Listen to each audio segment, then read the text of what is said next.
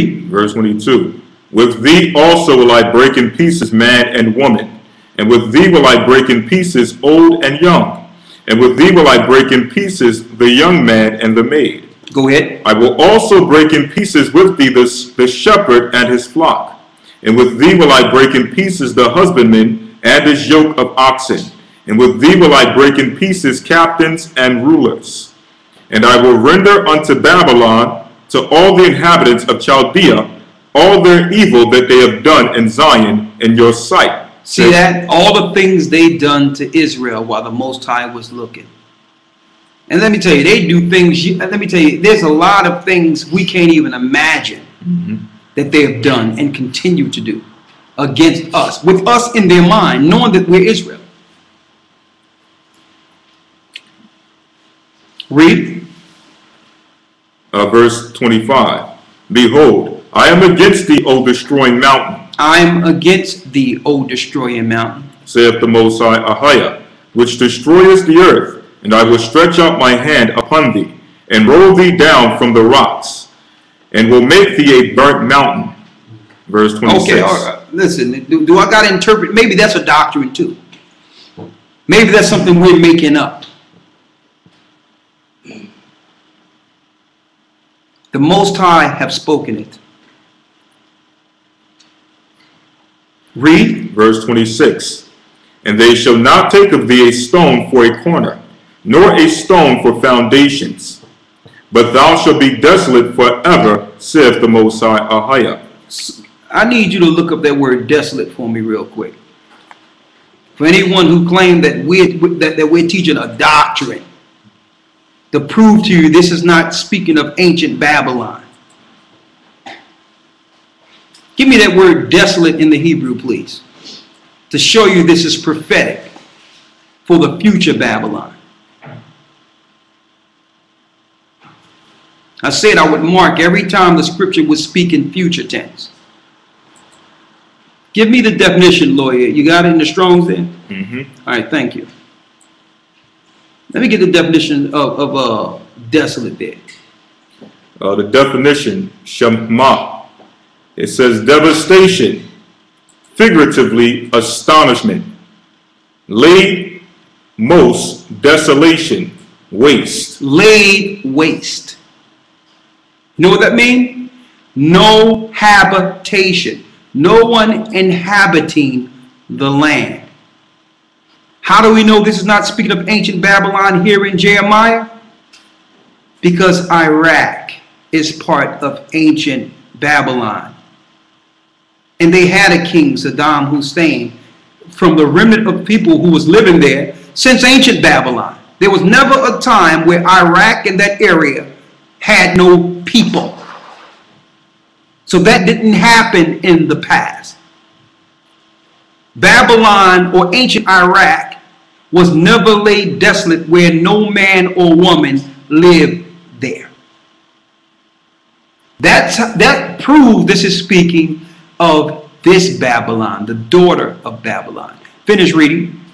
Verse 27. Go ahead. Set ye up a standard in the land. Set ye up a standard in the land. Blow the trumpet among the nations. Go ahead. Prepare the nations against her. Prepare the nations against her. So the Most High of the heavenly angels preparing the nations for this war to come that they're not telling you about while you look at the Boston Marathon. Read. Call together against her the kingdoms of Ararat. Go ahead. Meni and Ashkenaz. Appoint a captain against her. Appoint a captain against her. And this is speaking of the original Japhetic people, including China. See, the Jewish people today, they're not Ashkenazi. They went into the land and took on the name Ashkenazi, but they're not from the children of Japheth. This is speaking of the Chinese people. This is speaking of the Japhetic people. This is speaking of who's leading them? Iran is going to lead this charge. They're brothers. Read. Cause the horses to come up as the rough caterpillars. Verse 28. Prepare against her nations with the kings of the Medes. With the who? With the kings of the Medes. There you go. Who's that? Iran. Stop looking at Russia. Even all these Christian so-called prophetic preachers be trying to say, Russia going to do this, and Russia, oh, watch out, Rexilla, as Russia come do this and tell you in Hosea 15 and all that mess he be talking. You understand? Ignore Russia. Russia have nothing to do with this prophecy. Russia is them. Okay? That's why you're looking in America today seeing Russian TV. They was always together. While they were claiming that Russia was against them and Rocky was fighting the Russian, you had Russia and America building the space station Mir together. Okay? Who you need to look at? Iran, according to the Bible. Gog and Magog have nothing to do with Russia. Why? Because they weren't the original people of the inhabitants of Gog and Magog. Gog and Magog, the original Japhetic people, were moved out of that area during the times after Alexander the Greek. And Europeans or Edomites took over that land. So when it says Gog and Magog, it's not speaking of the imposters that are living in Gog and Magog. It's speaking of the original people. Read on. This is the end of verse 28. The captains thereof and all their rulers thereof and all the land of his dominion. Verse 29.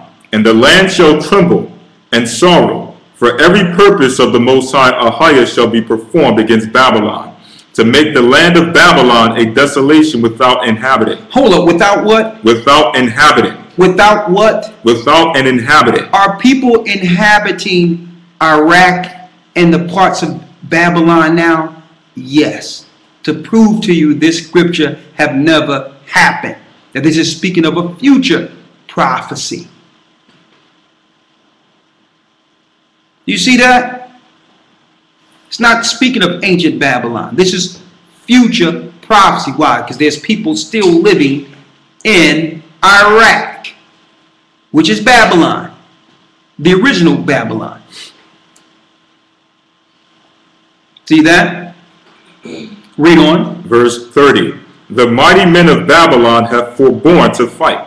They have remained in their holds. Their might have failed. Their might have failed. Why? The military have been spread throughout the four corners of the earth now. There's no one to plead or fight Babylon's cause. And they're still creating a new war they know they can't defend against.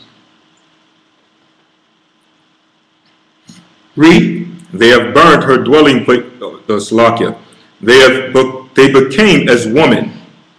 They have burnt her dwelling places. And who does it say have became as women? It's speaking of the men of war. They become as women. Why? America is the only military you see compared to the rest of the world. You think in Iran they got a don't ask, don't tell program? Those are men ready for battle. Not no men desiring other men and all that madness. They're celebrating where military men of the United States are walking down in a parade holding a flag with a leather thong on. That's why the Most High tell them they're going to be like women there. All types of mess, leather on them and all, nipples, all types of stuff hanging out. And it's like, what's going on here? They have been made like women. Their own military. Like women. Totally disgusted. So now the military have been broken.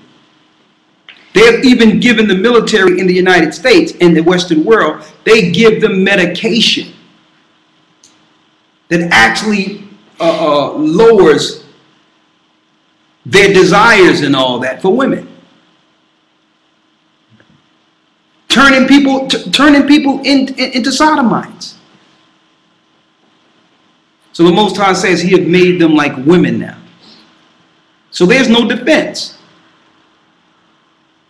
Read. They became as women. They became as women. They have burnt her dwelling places. They have burnt her dwelling places. Her bars are broken. Her bars are broken. So this is what they're really preparing the citizens for. An all-out war. Read.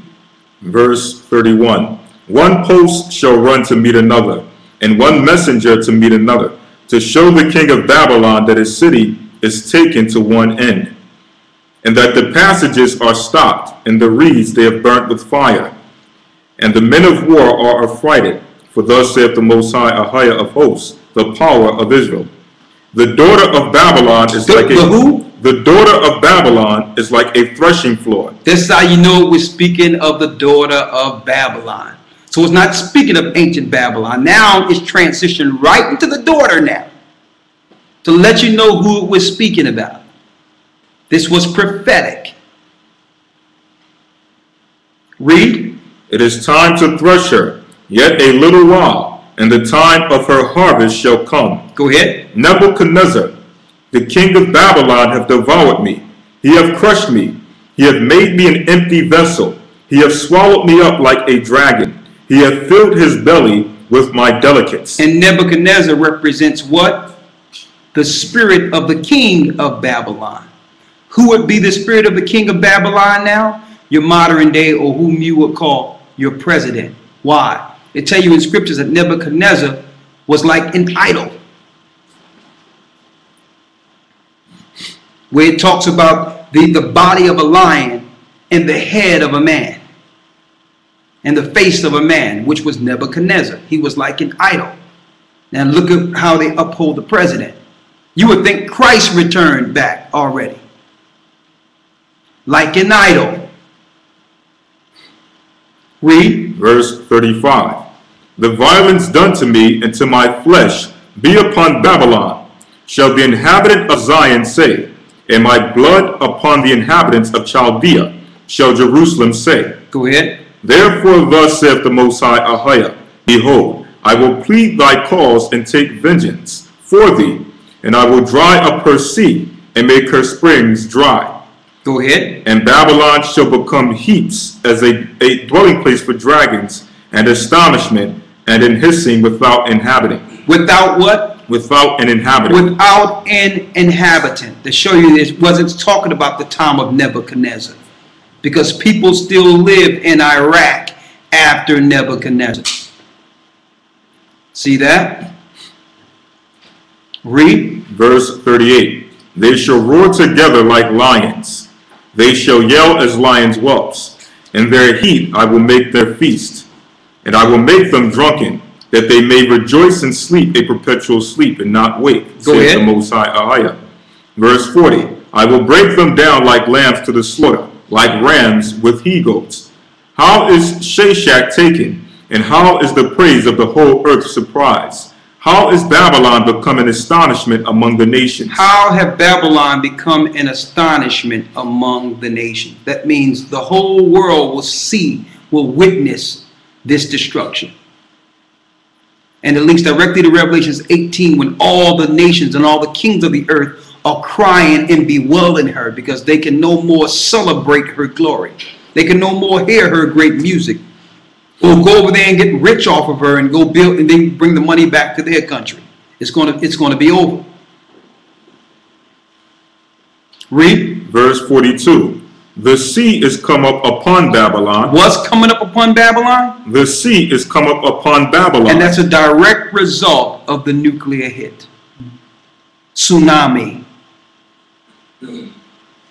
Read. She is covered with the multitude of the waves thereof. She is covered with what? With the multitude of the waves thereof. She's covered with the multitude of the waves thereof. And it's coming from what? Hold it and get Revelation 16 and 19. Start at 18. Revelation chapter 16, verse 18. Go ahead. Then go right back, please, all right? Mm-hmm. And there were voices and thunders and lightnings, and there was a great earthquake, such as was not since men were upon the earth. Go ahead. So mighty an earthquake and so great, and great the city was divided, and the great city was divided into 3 parts. Into what? Into 3 parts. Go ahead. And the cities of the nations fell, and great Babylon came in remembrance before the Most High. And great what? And great Babylon came in remembrance before the Most High. How could it be speaking of future tense?